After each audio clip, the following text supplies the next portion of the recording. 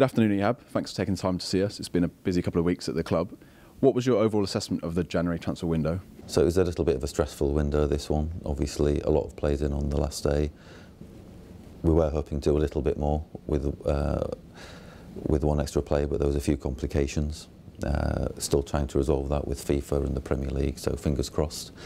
But it was a tough window just because in the January window, nobody really wants to sell. The only people buying are the clubs who are struggling and have to make a change. If you look at the top teams in the Premier League, very, very few changes there. The majority of the changes are happening down at the bottom end of the table.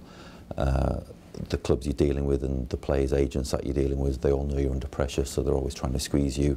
That's why the deals tend to be done later in the window rather than earlier in the window. So it's tough. It was a very tough window in that regard, but in general, you know, very pleased with the window. So with 7 players joining the club in January, how would you describe the process of recruiting that's involved you and Marco? It was tough because when I first met Marco and we discussed the squad, and well, we felt we were short. We only discussed 3 players at the time, and then obviously after coming in and he spent a bit of time with the team and with a couple of outs, obviously that was bound to increase, in particular with the injuries. So I think we started off discussing 3. Then with the injuries to Henriksen and Mason, that became 5. Then with the 2 going out, that became 7. And it, you know, fingers crossed, there may still be 1 more to come in. So the numbers quickly increased, but you know, they were circumstances beyond our control, really, with the outs and with the injuries. It's a very high calibre of players. How much has Marco's influence been in attracting these sorts of players to Hull City? Influential, really. I think the fact that we were backing Marco, you know, obviously I wasn't going to bring in a new manager and make significant changes if I then wasn't going to back him. So I think he knew I was going to back him all the way.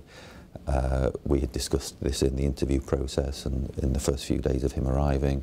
Obviously it takes a few days for him to assess what he's actually got in the group of people. He made significant changes to the way we train, the intensity of training. He's very, very thorough, even looking on the actual provision of food, what they're eating, the nutrition, taking out the desserts from the menu. So he's been very, very strict, very thorough. On Marco Silva, some commentators and experts saw it as a slightly left field choice and not the normal manager choice. Tell us how he came about becoming head coach of Hull City. We first looked at Marco in the summer. We received his CV through an agent in the summer. It was reviewed along with all of the other applicants in the summer, of which there were many applicants in the summer, you know, with us being promoted to the Premier League. At the time, Mick was hungry for the job. He was passionate, he was hungry. He had a fantastic start, 7 points out of the first 3 games. At the time, we're also looking to sell the club, and with discussions with the 3 potential buyers at the time, they all liked Mike and the stability of keeping him. So that was the obvious choice at the time, and that is the one which we made at the time, and it was right at the time. Then the following results weren't so good, and the potential buys fell away as we dropped to the bottom of the table, and it reached the point where I thought, well, okay, if we're serious about staying in this league, then unfortunately, although Mick is a lovely guy and had such an amazing start, and I wanted to give him more time, we didn't have the luxury of time, and I felt if we didn't make a change when we did, then I think the season was lost, really. So it was a tough decision, a tough call, but it was one which we had to make. I immediately went back to the applicants from the summer. I shortlisted those down to 3, which included Marco, and when I looked really into a lot of detail in the 3, Marco was the standout of those 3. And again, he was very keen, very hungry. He reviewed the last 3 or 4 matches. He could see the potential in the squad, but he felt that he could add something more to the organisation and to a slight change in philosophy, change in formation. He could see some of the mistakes he felt the team were making, and he thought he could have a positive influence on the performances. Did you see it as a gamble at all, going for someone with no Premier League experience versus a more proven English manager, perhaps? No, not at all. If anything, it was the contrary. You know, when I looked at, I didn't really want to join the merry-go-round of just recycling existing UK managers. That isn't really what I wanted. I wanted somebody who was used to success, and that was important for me, because to get ourselves out of the bottom of the league and to dig ourselves out of this hole, I think we needed to readjust the attitude of the squad, and we needed a winning mentality. We will not survive unless we want to win, and that was key for me, to have someone who was used to winning, and Marco's teams are used to winning. Marco is used to winning. He has a winning attitude, and that for me was key. I don't want somebody who is up and down in various clubs in the Premier League, and with the Chairman manager, I don't think that was the type of attitude that I wanted to bring into the club. I wanted to bring in a winning mentality, and that's what Marco has. The players recently have talked about his change of training techniques and style, intensity. What has impressed you most about these new methods? Well, first of all, it's something I haven't seen before. You know, obviously I've experienced four of the previous managers, starting with Nigel Pearson, Nick Barmby, Steve Bruce, and then Mick Phelan. And I remember the first training session under Marco, watching that, and I thought, wow, this is so different to what we've had before, and this will be a shock to the system for the players, but a welcome shock to the system, you know, because I think a lot of the players were recognised the need for change in the way we train and the way we prepare. He's so thorough,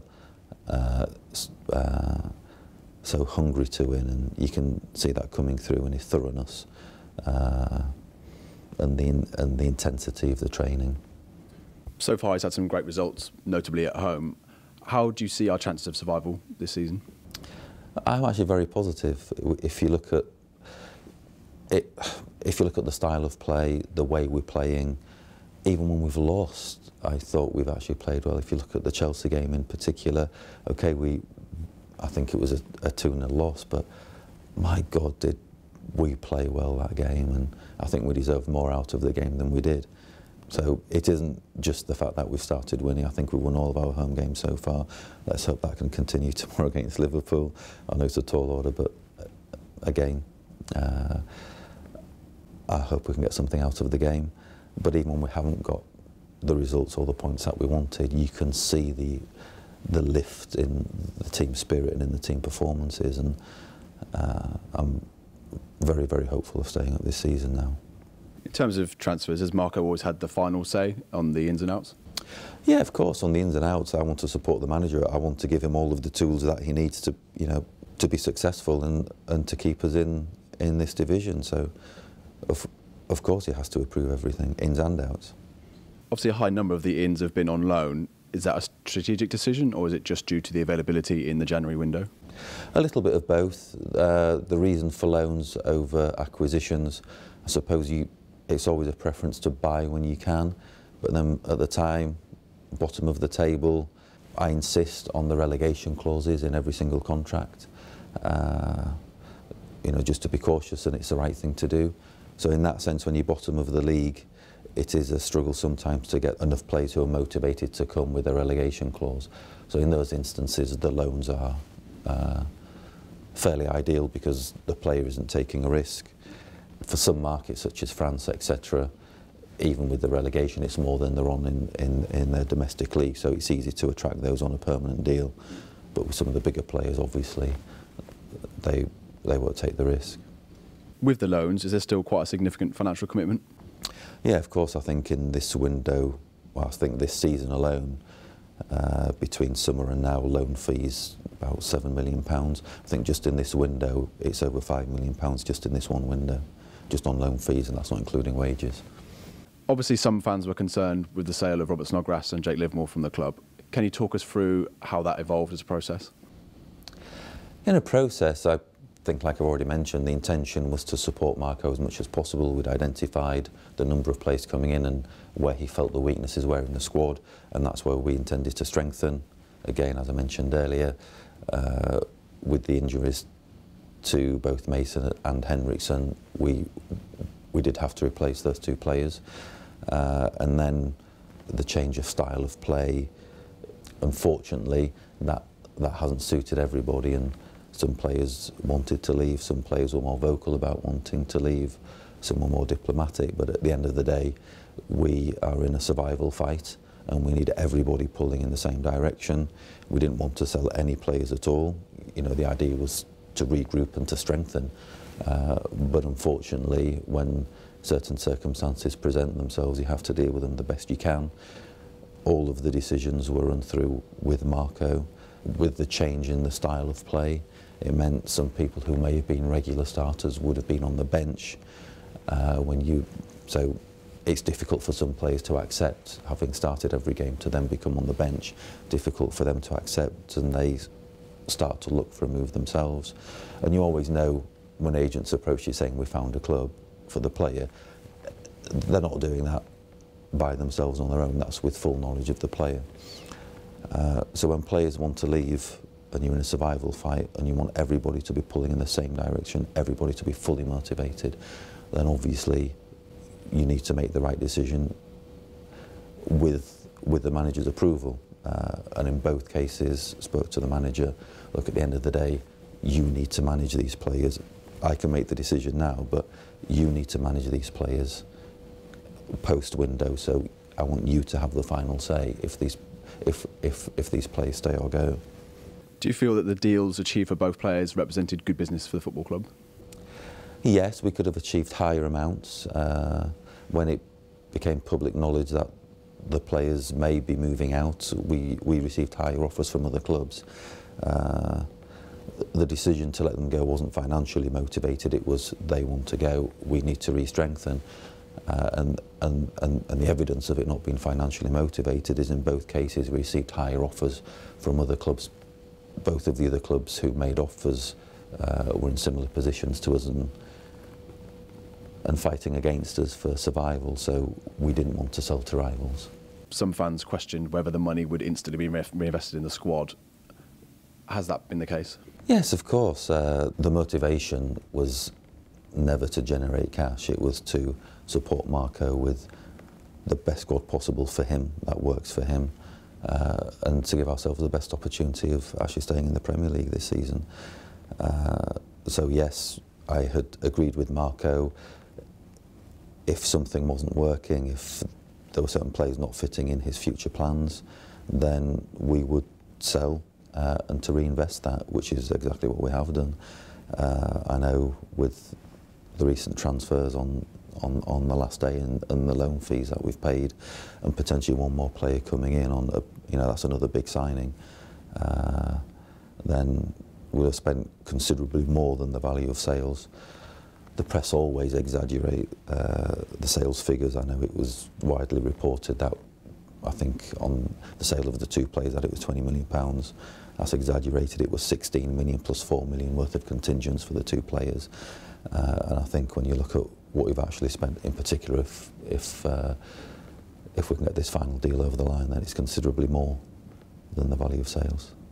Some fans see numbers quoted from TV Money in the Premier League, about £200 million instantly available to Premier League clubs on promotion to spend on players. Could you explain how that money is structured and how much actually is available instantly? Yeah, I think what's reported in the press is the value of the promotion to the club. And the figure is in the high 100s, I suppose, when you consider what you're guaranteed for the first year in the Premier League and then the subsequent parachute payments over a 3 to 4 year period. You are probably guaranteed about 180 million. What you get in the first year is around half of that. It's not paid in one go. There are two lump sums in the two transfer windows, and then the rest is drip fed monthly. And in addition to the money received, obviously there are contingent payments from the previous year that consumes some of the cash you're receiving this year. So with the bonuses to the coaching staff and the players for the promotion, that wasn't obviously in last year's budget, that has to come out of this year's cash. You then have the contingent amount on the player contracts to other clubs, so where we've bought players from bigger clubs such as Tottenham, there are a contingent amount based on appearances and if the club is promoted. So all that cash is consumed out of the first lump sum that you receive in August. Then with the new player acquisitions, it's it's surprising how quickly you can go through the money in the Premier League when you look at the size of the wages. Our wage bill now, we're actually paying in excess of £5 million a month just in player wages. That's not then including the running costs of the backroom staff at the training ground, the actual facilities, the stadium facilities, the stewarding, the policing, all of the admin staff, the commercial team, all those costs are in addition to that. So it's surprising when you get to the Premier League, it's so easy to spend the money. You earlier mentioned that players have clauses in their contract for relegation. How important is that for the club? Oh, it's extremely important because your income is significantly reduced on a relegation. I think you maybe lose 70% of your income, 65 to 70% of your income is lost. And our relegation clauses are anywhere between 40 to 50%, but the income is actually dropping more rapidly than that. So the calibre of the players that we've brought in obviously is very clear, all international experience, playing for big clubs, some for big transfer fees. What do you think it is about Hull that has meant we've been able to attract them in January? Obviously, being in the Premier League itself, it's an opportunity, to play in the biggest league in the world, really. Very good players, very good quality, very good experience. And I think the fact that, I know with a couple of the players in particular, the big name players who we have brought in, they have watched the last few games under Marco, been really impressed with Marco and the way the team is performing. And that's really what has got them to buy into coming to Hull.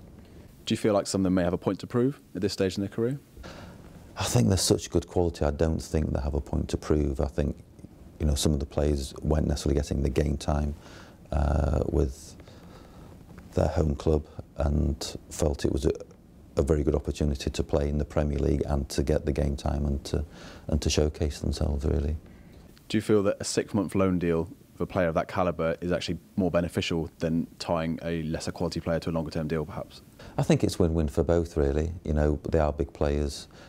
They are players who deserve to be in the Premier League, but then haven't had the opportunity in the past in some cases. But the quality of these players, they certainly deserve, to be playing in this league. And I think it's a win-win for both, really. So tomorrow's visit of Liverpool represents the second sellout of the season. How important is it that the fans have got behind Marco in the run-in for the rest of the season? Yeah, I think Marco's already come out publicly and said that the team need the backing of the fans. It does make a difference. He wants them to be more vocal, which I think is important for the team. That's why the family is staying away, because we don't want any distractions here. It's not about the what is happening off field. During those 90 minutes, it's about the team, results and supporting them, and that's all it can be about. I'm actually really pleased that the fans are getting behind the team.